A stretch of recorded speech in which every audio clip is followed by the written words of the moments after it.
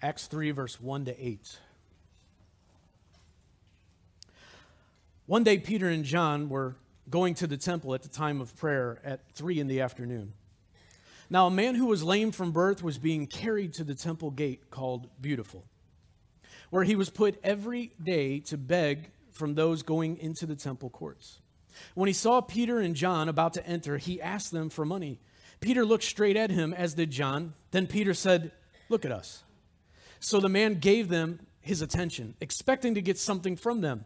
Then Peter said, "Silver or gold I do not have, but what I do have, I give you. In the name of Jesus Christ of Nazareth, walk." Taking him by the right hand, he helped him up, and instantly the man's feet and ankles became strong. He jumped to his feet and began to walk. Then he went with them into the temple courts, walking and jumping and praising God. Yeah, I think I would too. I think I would too. I want to talk to you today about a message that's titled, "What do you have?" What do you have? What do you have? Silver and gold they didn't have, but what they did have, they gave to him. This man had been sitting there. It says he was lame his whole life, so he had been sitting there probably, who knows, since he was 17, 18, 19, 20. They just kept bringing him to the temple gates. It said he had been there for a long time, which is kind of interesting. And this man, we know from the next chapter, he was actually 40 years old. So he had been sitting there. They would bring him every single day to the temple gates. People would give him money, hopefully, and he would just beg. And what's interesting about this is that how many times, would be my question, how many times did Jesus actually walk past this guy and he didn't heal him? Sometimes God will leave things for you and I to do. Maybe Jesus along the way had given him some money before. Maybe Jesus just said, "Bless you." Maybe Jesus taught the disciples that give to those who are poor, and he showed them how to do that. But he never raised this man up. He waited for Peter and John to do that later on. What they gave him far outweighed the money. Money isn't always the answer. I know we tend to think it is, but I sure would rather have peace in my life than a whole bunch of money in my pocket. I would rather know where I'm going when I do perish, because it is appointed unto man once to die, the Bible says. And after that, the judgment. So you need to know where you're going. And so I'd rather be saved. I'd rather have a lot of things other than money. And this guy just thought that I just need money. I just need money. I can't work. I need money. Give me money. But they saw that he needed something far more than that. This past Tuesday, I had a really crazy experience, and I'm just assuming that God set me up for this message, and I'm glad that he did. Pastor Steve and I, we had a meeting. Tina couldn't be there, and so we met at McDonald's. And as we were sitting at McDonald's on Tuesday this past week, there was a guy that came in. I could see the counter. Steve was here, and I could see the counter. And I heard somebody say, "Well, God bless you." I thought that was interesting. And I looked up, and I saw a guy and kind of walked this way, and he came back, and then he sat down in a booth about 2 or 3 booths behind us. But he was crying. He had his hands on his face like that, just kind of rubbing them. But it wasn't that much longer, and all of a sudden he got back up again, and he grabbed a bag, and he went out the door. So I thought, maybe he was just waiting for his food, or I wasn't sure what was going on. I thought maybe somebody had just bought his food, that I don't know. I wasn't sure what was happening. But he left, and I was like, that was interesting. And I even told Steve, I said that the guy back there was crying. I'm not sure what's going on. And so our meeting got finished, and Steve had to, go to the other room. And so as he was not with me anymore, I was leaving. And so as I'm walking out the door, immediately there's the same guy again, and he's coming in, and he's still crying. And so I stopped and I said, "Are you okay?" And he said, "No, not really." He said, I'm about to lose my house. And I've got nothing. I don't know what I'm going to do. And I said, I said, I'm sorry about that. Can I pray with you? And he said, yeah. And it's amazing. He held out his hand.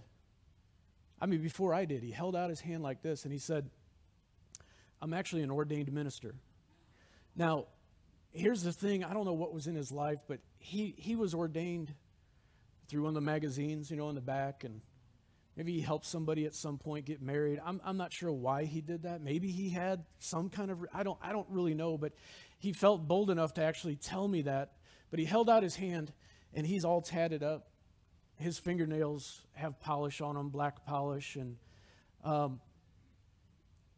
you knew that he had been living life on his own for a long time, separate from God, and he was down about as low as you can go. And that day, I didn't have silver and gold to give him. He even told me, he said, "Here's what I'm doing. I'm doing DoorDash. I'm just doing what I can. I'm trying to keep my house, but $700 every 2 weeks, that's not enough to do it." And I certainly I had no cash on me, and I didn't have enough money to help him out of a situation like that anyway. But what I did do is I saw him that day. I saw his pain, and I stopped, and I was able to just minister to him. And I took it one step just a little further. He had mentioned, yeah, all I've got is my dog and my car, and his car was over there, and his dog was in the car. And I just went over, and we both just kind of went over. We were looking at his dog, and I said, can I pet him? Because he was one of those dogs, just like, he looks nice, but I'm not so sure about that. And beautiful dog, though. And so we just talked for a minute, and he said, well, listen, I've got to get going because I got to do the DoorDash thing. I've got to get this delivery made. He said, I'm actually one of the best in the area. You could look me up. I'm one of the best, And I think he's doing all he can to keep his house. But all I know is that I did my part that day. And sometimes that's all we've got to do. Sometimes that's all that you're supposed to do is just do your part. See somebody, see where they're at, give a smile, give some attention to them. Maybe share a scripture with somebody. I don't know how many times I've done that. I'll just email somebody. I'll text it to somebody and just say, here's a scripture. And it fits right there because I was just trying to listen to God, and God stirred my heart to send it to them. And so I did. And out of obedience, see, that's always the key. It's obedience. Where so many simple things that we can do. I mean, there's many men in here that you can patch somebody's hole in their wall. You can patch a deck. You can patch some stairs, and nobody else is going to do it. And that person maybe is unable to, or maybe they're elderly and they just need somebody to come alongside and just say, can I help you with that? Can I do that? And many of you can do that. Ladies, and some of you guys can cook. You can bless somebody. You can give a meal to somebody. And for no reason sometimes. Maybe there doesn't need to be a reason. Hey, I just want to let you know that tonight I'm bringing dinner over. Oh, no, you don't. Oh, no. No, I'm bringing it over. I just want to bless you. Well, okay, but what about, no, nothing. I've got everything. Everything's going to be there. And some of you can do things like that. Some of you can cut somebody's grass. Maybe winter's coming, unfortunately, but winter's coming, and maybe you can shovel somebody's driveway. If you're paying attention, if you're listening, if you're watching, opportunities are right in front of all of us. They always are. And instead of just kind of grumbling about this person or they didn't look very nice, I can't believe I went into that store and the greeter just kind of didn't even look at me. Instead of just worrying about that, what if you walked up to the greeter and just said, good morning. I hope you have a great day. I mean, we just got to go out of our way. And I don't know what God would have you do, but we've all got something that we can give to somebody else. It may not be silver and gold, but what you do have, could you give it to them? And so the question obviously today is, what do you have? What do you have? Many of us who are born again have the Spirit of God on the inside of them. Let me just tell you, that's all you need. You don't need anything more. Follow the Spirit. Listen to Him. Because He'll tell you what that person needs. He'll tell you what you can give, what you need to do, how you need to. Let me give you one other thing that you can do. Some of you need to give freedom to somebody else by releasing them, by giving them grace and mercy for what they did to you in the past. Maybe you need to tell them that. Maybe you're the one that needs to say, I'm sorry. Maybe you can give them that. That's a gift, believe me. So don't hoard what God has given you. Don't hoard what He's given, and stop being afraid. Listen, I lived part of my life this way because I didn't grow up poor, But I didn't grow up wealthy by any stretch of the imagination. We always just had enough. We lived paycheck to paycheck. Thank God there was a paycheck most of the time. There were times that it got very, very tight for my parents. But I just know that we grew up paycheck to paycheck. And that instilled in me in my early age this idea that I need to keep what I've got. Don't let it go. You know, and so I wasn't very good at giving, and I'm just now getting better at that in my life over the last number of years. Tina is much better at that, at just naturally being a giver, and I've had to practice that. But I'm getting it now, and it's much more fun on that side. I like giving. It's way more fun than being a hoarder, because here's what happens. You're actually afraid of the future when you're a hoarder. When you're holding on to your finances, when you're holding on to your things. You know, I've had guys, and this kind of blows me away. I've had guys, and how many of you know that pickup trucks are like $40,000, $50,000, $60,000, $70,000? I've had guys tell me in this church, I've had a couple of guys actually, and they didn't know each other. Hey, well, they might know each other, but they didn't know that each other was doing it. Hey, if you ever need to borrow my truck, you can borrow it.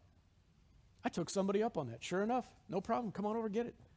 Well, I'm going to be driving. It don't matter. No big deal. Okay, well, I'll put gas in it. No, don't even worry about that. What? It's just, what do you have? What do you have that somebody else can use? What do you have? Luke 6:38 reminds us to be faithful of what we do have, because more will be given. It says, give and it will be given to you. A good measure, pressed down, shaken together, and running over, will be poured out into your lap. Picture that. We always read that so fast. A good measure, pressed down. I always like to think of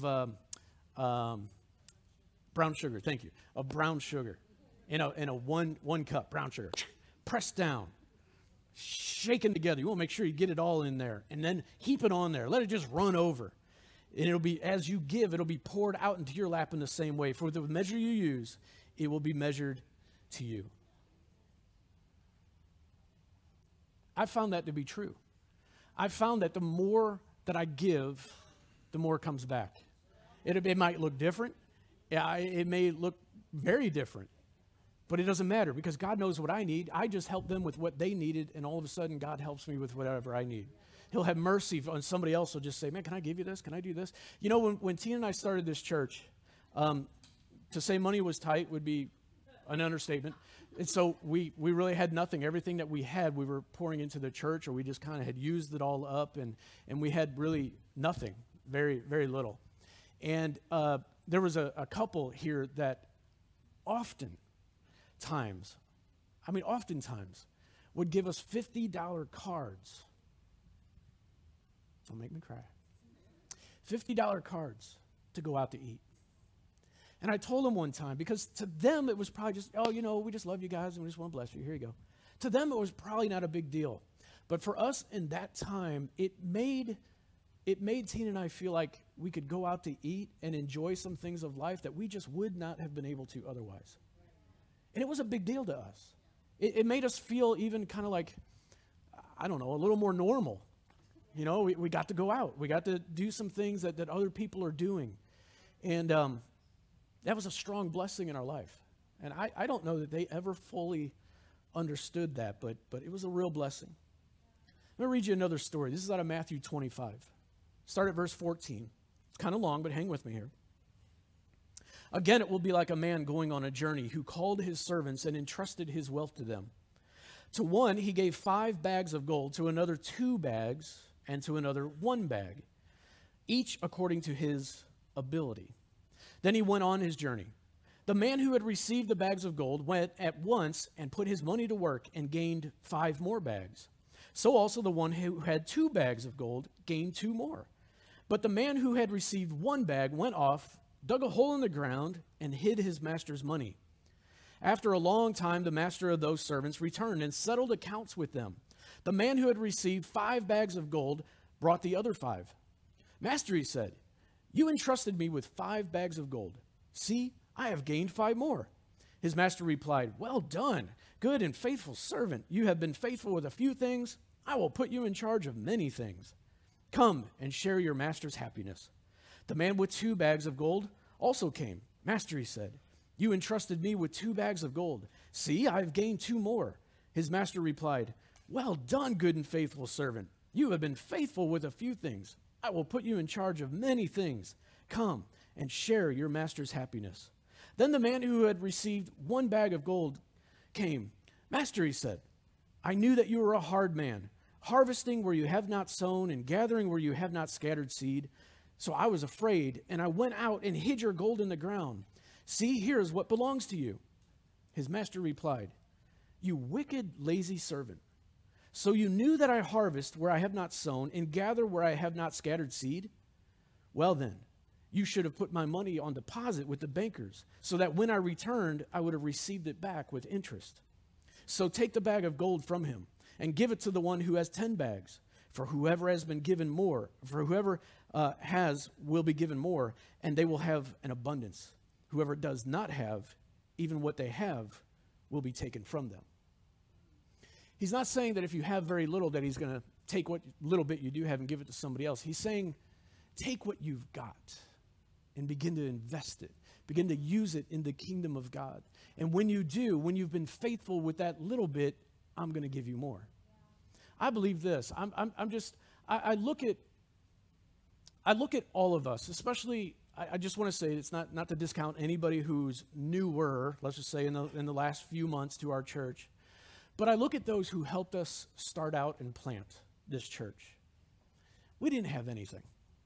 There were things that we borrowed. We didn't borrow any money, but we needed different things like walls for kids areas, because we were setting up in a gymnasium and setting up in a cafeteria, and we put up walls, and we had to borrow those walls from our network that helped us plant, Reach Missouri Network, and they had some pipe and drape that we put up to create a better atmosphere in certain areas, and all these different things. A stage, we had to borrow a stage because we were just on a gym floor, and we did with what we could. And I remember one of the first things as people started to give, we had like $600, and so we bought a printer. That was one of the first things that this church has ever owned. It's still at my house, and it still works, praise God. And we use it all the time. It's at my house because my office is at the house. You want you to think I stole it. And so we still use that to this day. But from that seed and being faithful with what we've been given, God has prospered us just in 3.5 years to suddenly now have 10 acres of property, to have a building, to have chairs, to have a stage, to have a sound system, to have lights, and do all these things. And that is a miracle of God. There's no other answer for that. I know it wasn't myself, and I know it wasn't Tina, it wasn't even us together. It was in many ways all of us together, but it was God supernaturally seeing they've got it, they're doing it right. Here, I'm just going to give them some more. Well done, way to go, here's some more. And it just kept prospering. And I believe that as we continue to do things right, God will just continue to prosper us, as well as your own family, as well as your own life. As you do the right things with what God has given you, you'll prosper. And I don't know if you've seen, but when you don't do the right things, it does seem like you're constantly like, where'd my money go? Where'd everything go? I can't pay the bill. What's that? I'm making $50,000 a year. Why can't I pay my bills? And you're wondering where it goes, and just saying maybe it's because you haven't been faithful with what God has given you. We're called to bless others. We're not called to hoard. We're not called to live our life fearful of what's coming. He actually says that worry about today because tomorrow has enough problems of its own. Just do today. I just told somebody recently, and this works with money, this works with anything you have, but I just told somebody the other night, I said, one thing I've learned is, because I was kind of afraid of, when we first started, I was very afraid. When we first started, I didn't think I could do 2 messages in a row. I had never preached 2 messages like that Sunday and then the next Sunday. I don't know. I may have done that only once in my life, and I had to work my tail off to be able to do that at the time. And I said, God, I don't know if I could do this. And that was part of maybe why the church delayed in getting started, because I wasn't trusting God. I was trusting myself, which there's not much there to trust. And so I've learned this, though, over the last number of years. God will give me a topic, and I'll think, man, that'll be really great. Let's just say for Easter. Boy, I want to keep that message over here for Easter. And yet I sense that God's telling me to do it now. And I'm thinking, yeah, but that would be really great for Easter. But I've learned something.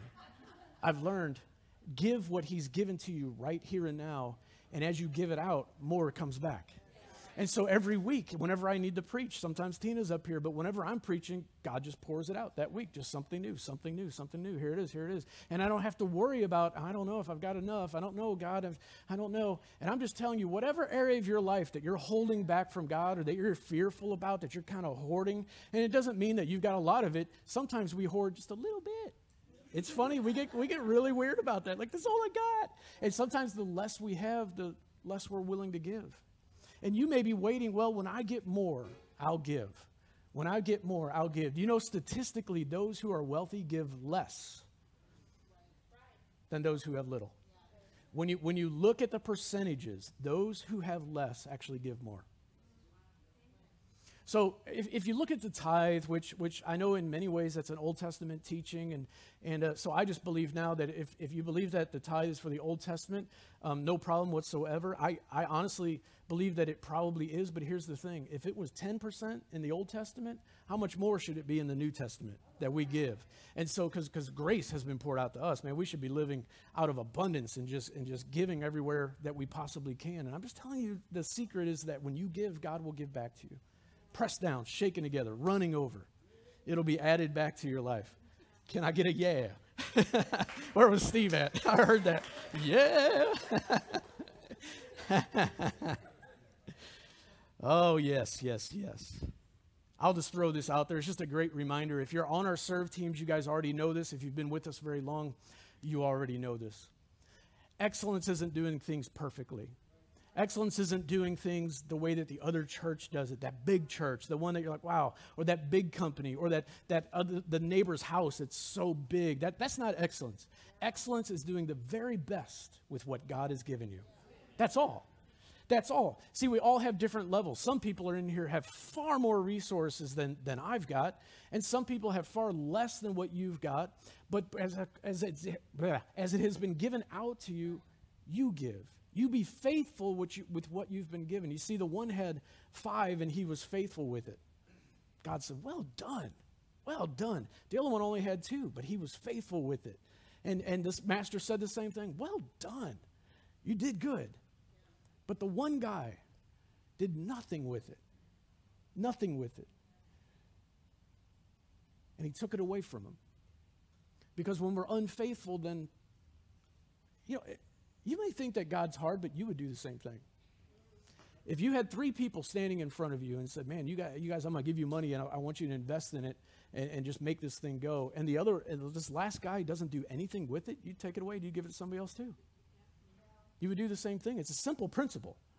It's a simple principle, but it's a spiritual principle as well. So what do you have? What do you have? And here's what I want to give you a very, very simple equation today. Little plus faith equals enough. Little plus faith equals enough. You've got enough. You've got enough. You've got enough. Look at this story, 2 Kings 4, 1-7. This one's powerful. The wife of a man from the company of the prophets cried out to Elisha. Now that may sound strange to you, the company of the prophets. So just think of it, there's a group of prophets. There's a group of prophets. She's the wife of one of those prophets. The wife of a man from the company of the prophets cried out to Elisha, your servant, my husband, is dead, and you know that he revered the Lord. But now his creditor is coming to take my 2 boys as his slaves. Elisha replied to her, how can I help you? Tell me, what do you have in your house? Your servant has nothing there at all, she said, except a small jar of olive oil. Elisha said, go around and ask all your neighbors for empty jars. Don't ask for just a few. Then go inside and shut the door behind you and your sons. Pour oil into all the jars, and as each is filled, put it one aside. She left him and shut the door behind her and her sons. They brought the jars to her, and she kept pouring. When all the jars were full, she said to her son, bring me another one. He replied, there's not a jar left. Then the oil stopped flowing. She went and told the man of God, and he said, go sell all the oil and pay your debts. You and your sons can live on what is left. In this story, it's interesting because this widow first said, I don't have anything. When he said, what do you have? I don't have anything.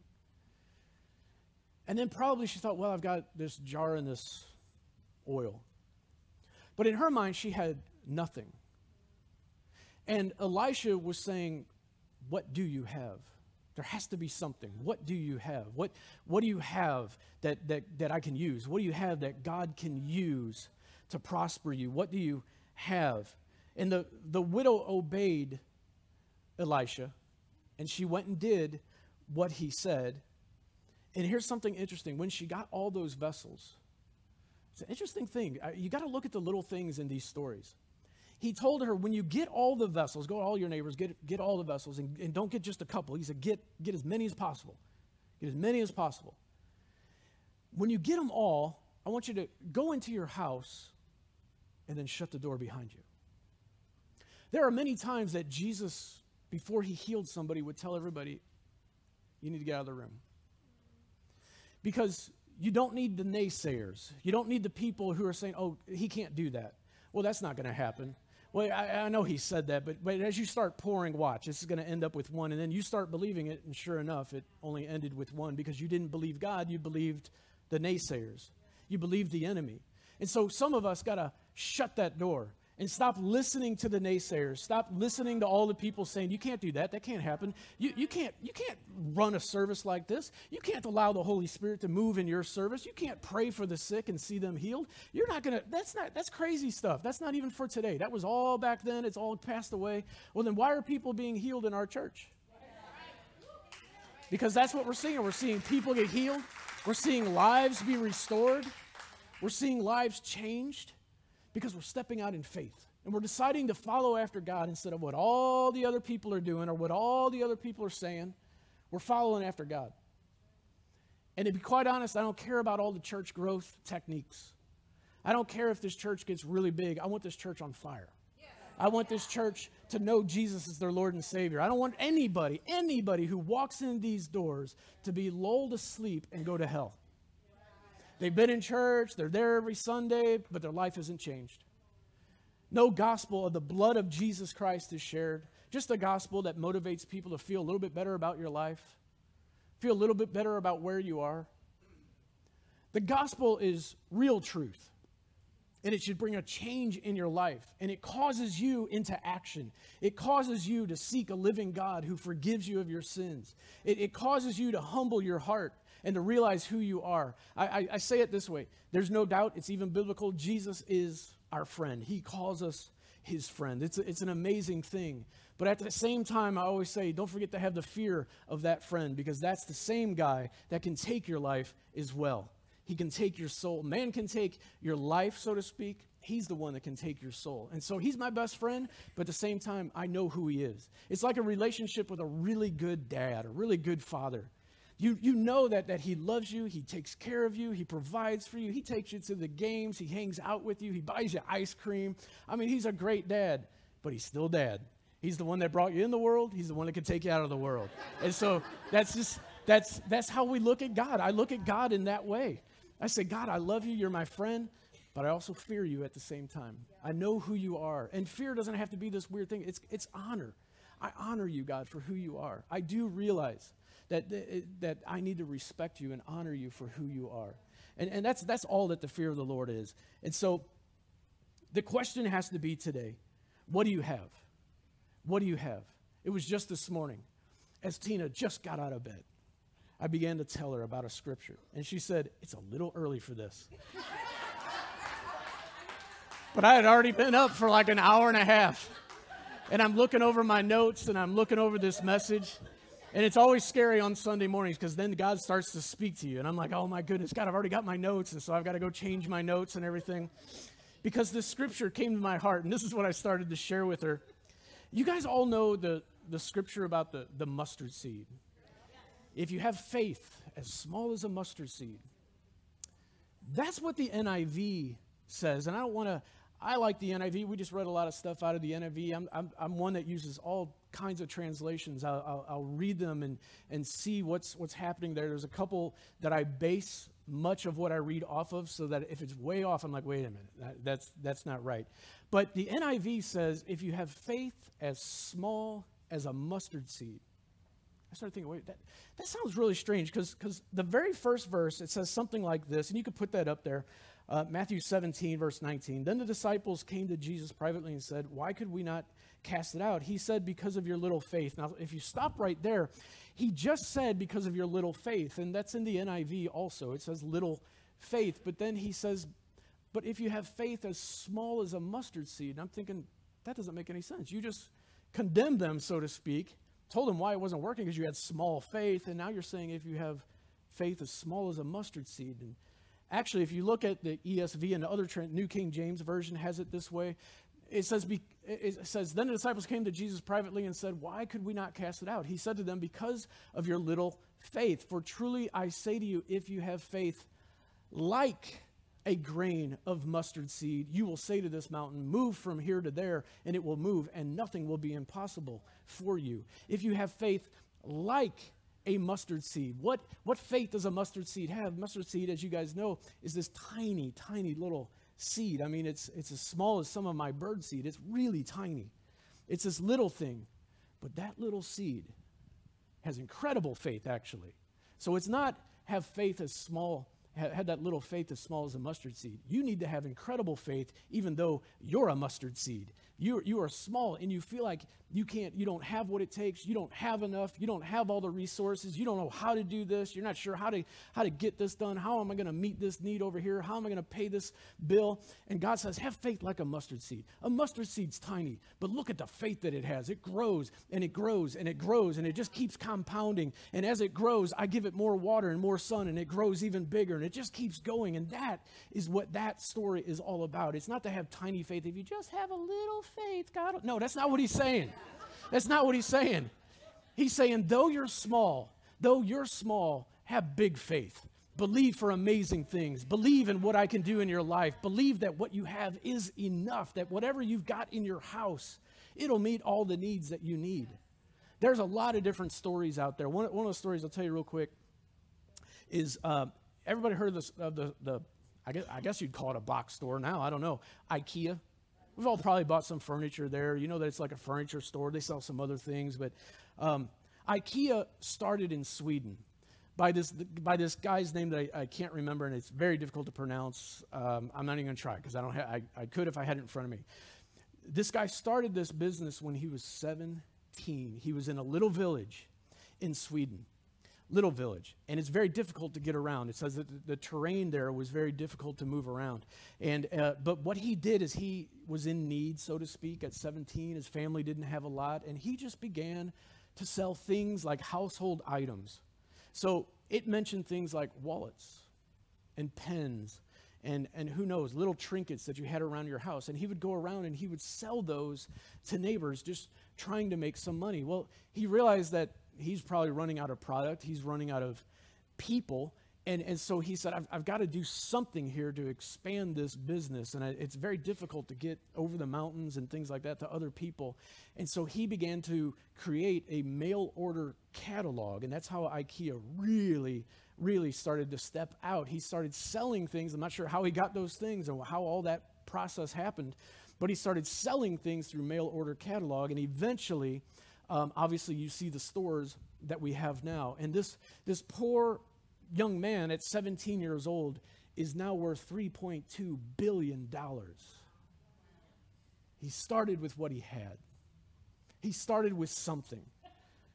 And I want to encourage you that you've got something. You've got something you can start with. And whenever you walk up to somebody and they've got a need, what do you have? Not can I fix the problem? Can I fix all their needs of their entire life? No, don't worry about that. God didn't ask you to do that. He just said, what need can you fix right there for them? What can you give them? How can you help them? How can you bless them?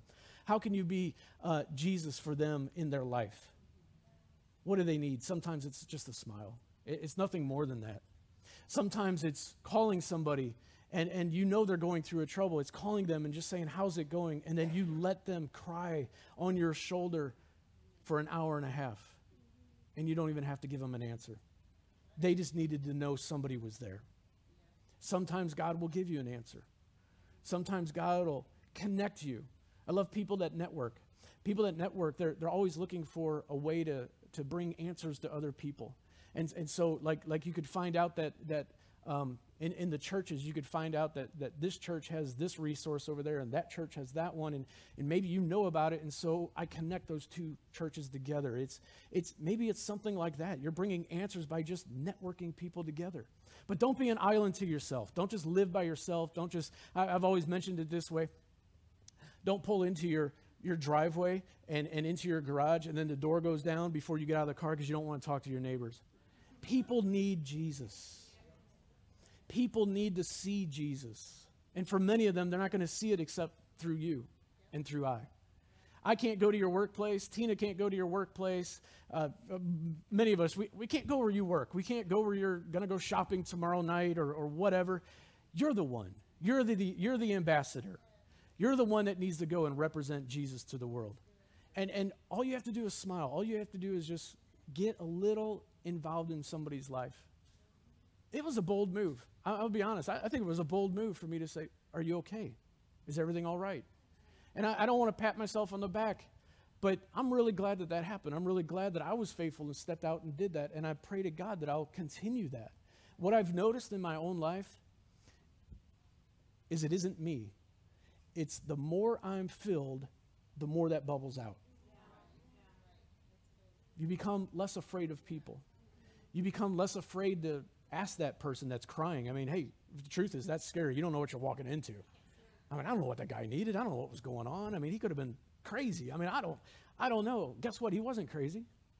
He's in need. He's hurting. And he just needed somebody to say, I'm there. And I hope and I pray that somehow he continues to work hard and God meets every need in his life and shows him. But I think the greatest thing that he needs, and folks, don't ask me why. I didn't feel like I was supposed to try to pray and lead him to the Lord right there at that moment. I did exactly what I felt like I was supposed to do. And he even told me, look, I got to get going. I got to go. And so I did what I was supposed to do. And I'm just saying, sometimes it's small. But what do you have? What can you do? Why don't you guys stand up with me real quick? Father, today, as we come before you, God, we're just in awe of all that you've done today. This has been a miraculous kind of day. It's just been awesome to watch the Spirit flow and move during worship time and pray over the sick. God, to watch people's lives just come alive. And Father, I pray today, God, for those who feel like they don't have anything, God, that you would remind them that it just takes a little bit of oil. It just takes a little bit of this. It just takes a smile. It just takes you getting out of yourself.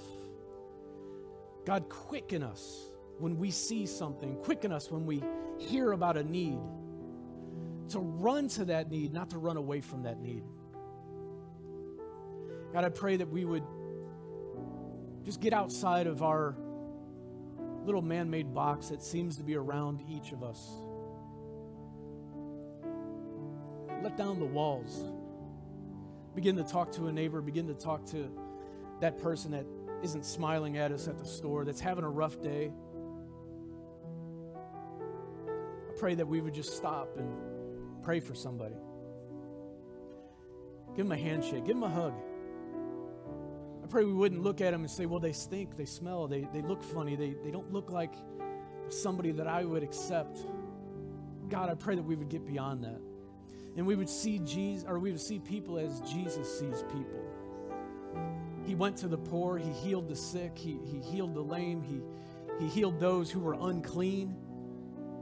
He didn't let anything hold him back. He went and talked to the prostitutes. He went and talked to those who drink too much, who are outcasts in society. He was there for them.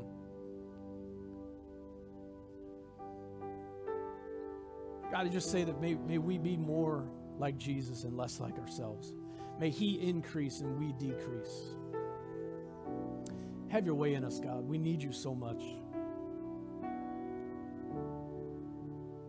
In Jesus' name, amen. Amen. Steve, are you still? You're back there. That's okay. I'm not sure of all the announcements we've got. I know a couple of things here. Yeah, number one, Wednesday prayer. We are having it this week. It's